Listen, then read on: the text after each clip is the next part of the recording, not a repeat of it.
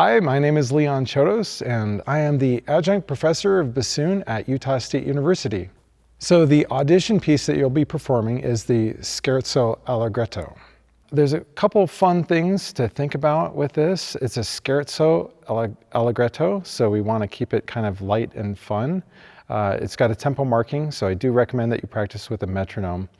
If you're having trouble, slow it down, change it from a dotted quarter note pulse to change it to the eighth note, so you do it in 6/8. And if you can slow it down a little bit like that for starting practicing, it might make it a little easier to get things together. I'm going to talk about a couple things here. I think it's a good idea because the fast tempo, the scherzo, and the larghetto, the slow tempo, are so close to each other. It's a good idea to practice it with one beat at first, like keep it at 69 for both of them until you get used to it. And then you can just kind of feel it a little slower for the larghetto. I'm going to show a couple things just for how to kind of think about it and put it together. So the one thing is that the listener doesn't know that you're in 6/8, so you need to make it sound like you're in 6/8.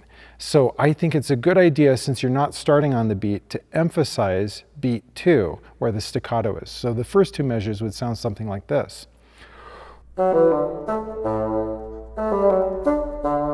So you just kind of want to bounce on that beat 2 to give it a little emphasis. Another thing to look at and think about is the hemiola at the end of the first section.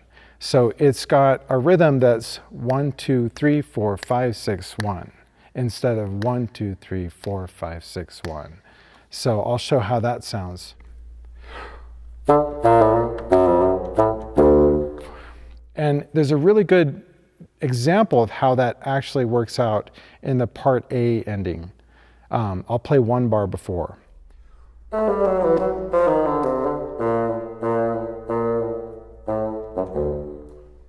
So it kind of breaks the beat a little bit differently. One thing for practicing to get ready for this, just so you really feel good about your fingers moving well, is I would do 2 octaves of D major practicing in the scale, and I would do 2 octaves of practicing in B flat major in the scale, just to really get used to it. And you could even go above the B flat above the staff, just to get your fingers really comfortable. I'm going to talk about the larghetto for a second. The main things to look out for is, first, you're starting low and soft. So make sure that your support system is really strong for starting that first low note. And then it'll come out nice and easy. And then do a good crescendo. And then when you get into the 1, 2, 3, 4, the end of the 4th bar is where the forte is. That first statement goes into a rubato, and then it's stated again an octave down. Make sure that you can feel that it's the same music but an octave down. And then the third time it does it, instead of doing it one more octave down and doing the same thing, it changes a little bit. I'm going to demonstrate that.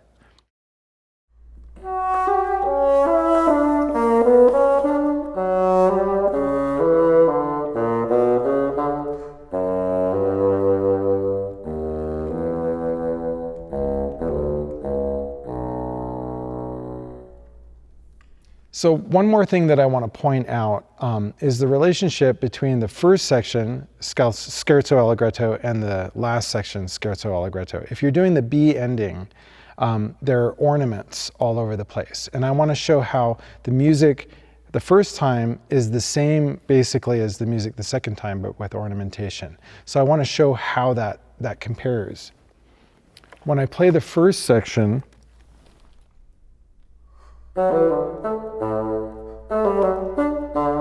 it should sound a lot like the second section.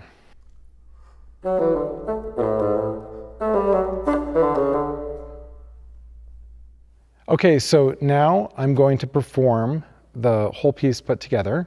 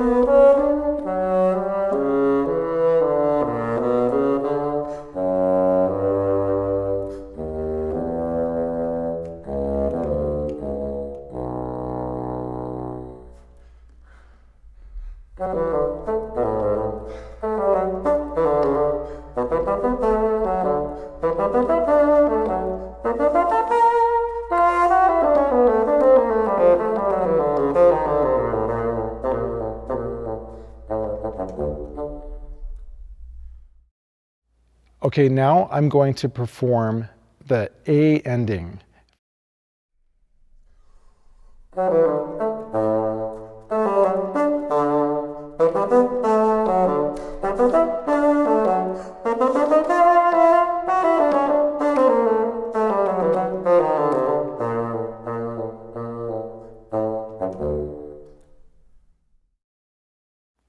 Thank you and good luck to everyone. I wish you all well with your auditions.